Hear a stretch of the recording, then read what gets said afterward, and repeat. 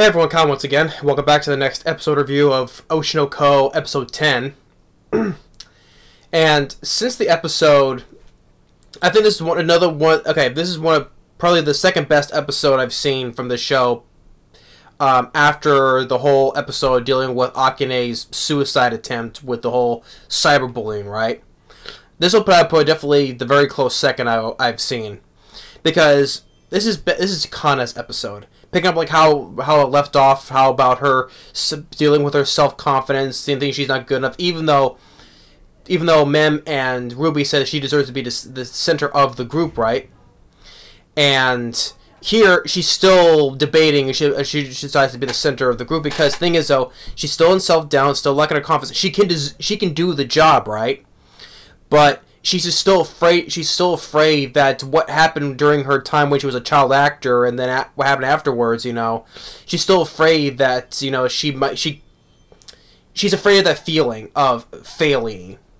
Failing. That's what she's afraid of. She's afraid to fail again. And with the help of Ruby, giving her advice, saying, hey, if it's our first time doing this, of course we may fail, but we can still pick ourselves back up again, right? Because Ruby was always acting so positive and so full of that positive energy, right? But beside all that, though, yeah, but this was a really great episode. I mean, we got one more after this, sadly, though, but I still love the show. I think it's pretty much if not the best one I've seen this year so far, because it really delves into deep into Kana's character, because it reflects on the real life, how the entertainment industry does, like her, just like I said, when she was a child actor, she was doing great, but with the years on, when she got older, she couldn't find those jobs anymore, and basically just take all the stuff, just basically threw her out, basically. But and then afterwards she got older, she tried attempting at singing, being an idol though, but that didn't really work out because, like in a flashback in black and white, right? Like, I like how everything is in black and white, except for her, where she's in full color. And she tried attempting to sing, right? And we see a crowd that was, like, not a very little crowd, like, no one, like, she saw, like, she was explaining how some people have, like, the face of disappointment, saying, is that all she got, right? She tried to sell albums, but nothing was selling. And so, she's asking for jobs, any jobs that's open, she'll take anything. But it's like, there's no jobs left for someone your age. So why don't you go to like one of the regular industries, right? So everything that she's been doing, it's been failed ever since when she's grown up more, right? And it's not the same when you're a child actor though, right? And even when her mom said, your grandma threw it back out, I'm gonna be helping her, you can live on your own, right? And also another thing, she didn't have any good parental guidance as well. So So everything's just basically, the whole world was collapsing all around her. Her own world was collapsing all around her, basically. And it just badly affected her, and it was just been hard for her to try to go get by, making ends meet, whatever, right? So that's why she's been, she's afraid of failing. She doesn't want to relive all that stuff which she's been through, right? Even with going, especially being the center of the group and just putting on this performance, right? Like I said, she can do the job, right? So, like, because they brought in Pina again. Like I said, the Mr. Bill, I could say, with that squeak voice that Mr. Bill has. He comes back to help train them more, so they're doing more jogs and stuff, right? They see that Kana, she can dance, she can do all the moves and stuff, right? And she can sing, like I said. It's that feeling of failing in front of everything, everything they're doing. That's what's holding her back. That's why she's lacking the confidence and doubting herself, yeah.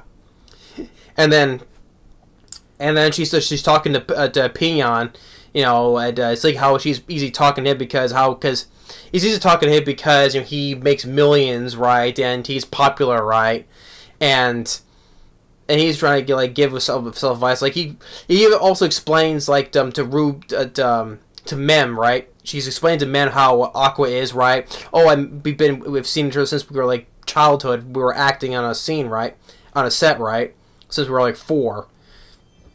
and you thought he was an angel back then, but now he's grown up more. He's becoming quite the opposite, you know. So he's just like slamming him on that though, but it was easy talking to Pion, right? And then while they were sleeping, she goes downstairs, and then which originally I thought it got me though, because she goes downstairs, sees Pion taking off his mask, right? But it turns out that it's Aqua. So seeing Aqua in that tracksuit and taking off the mask, right, kind of like mentally stuns her. But the thing is, which I thought that got me, I thought that was him the whole time though. But it turns out though that the real Pion, he's on a beach somewhere, you know, because he said that originally how the guy was ripped, right, and wears the mask, right, to get wheel the ladies in and make the millions right online, right.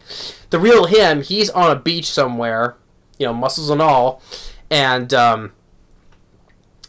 so Aqua, he's been he's been playing Pion the whole time, and Kana's like, you know, oh, so it's like him the whole time, right?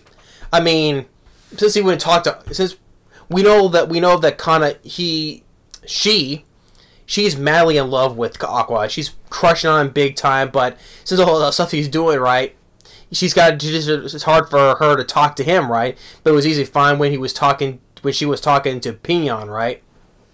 So I'm like, was that really him, you know? And it happened the night before we finally get our gig, right?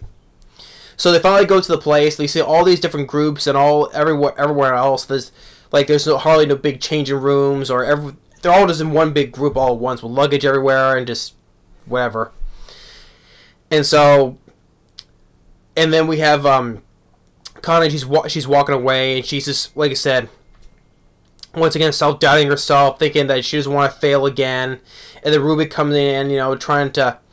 She was always acting so positive in every way, because she even tells a story when she was trying to sleep, right, the night before, how she dreamed of being an idol. She's recurring back with her previous life when she was sick in the hospital, right? How she met her first love, which is the doctor, right? That it's now Aqua. But she always dreamed of being an idol. When she was sick in the hospital, she first saw I on television, how she became a huge fan of hers. She didn't explain who the person was though. She was just saying the person I saw an idol on TV. That's the moment I dreamed of becoming an idol though, right? And so yeah, so she's recurring what happened to her previous life, and how she's now fulfilling her dream of being an idol.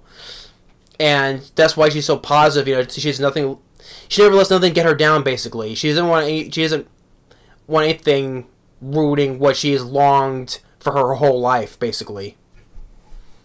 And she tells, you know, because she's telling Kana, you know, it's just, you know, it's okay and all that. Even though we will take on even when we take on the stage, but even if we do fail, we can always just try again, right? So episode, and then it ends right there. So this is the episode 10. Even the last episode 9. This has been more focused on Kana, which that was great because I've enjoyed Kana as a character. I think it's great that it's been focusing more on her because, like I said, her backstory was just, you know, how the toxicity of sometimes how the entertainment industry can be, you know, like how it treats you, right? And that was really a full in-depth on her backstory, which I really liked because it does reflect how, in real life, how the entertainment industry is, especially in Hollywood nowadays. I can fully understand that, you know. So I like how these little things, like I said, with the whole thing with Akane with the cyberbullying, I like how this show reflects on real life things. That's why I like about one thing I really enjoyed about, like I said, how with Akane, the real life, you know, of cyberbullying of the social media platforms and stuff, right, can lead to attempted suicide, right? And here with Kana, you know, how from a child actor, and then eventually, you know, once you get big as a child, you know, become big as a child, but then later in years when you're growing up more, you just get probably less and less, and they don't want you lose your popularity, right? And we attempt to do, like, going from acting, attempting to being an idol, failing, and like no one wants to see you, right? And basically the whole agency is like you've been with for a long time, basically just throw you away and try, we'll just go to a regular agency, right? and didn't have much parental guidance. You know, just basically her mom telling her to live on her own.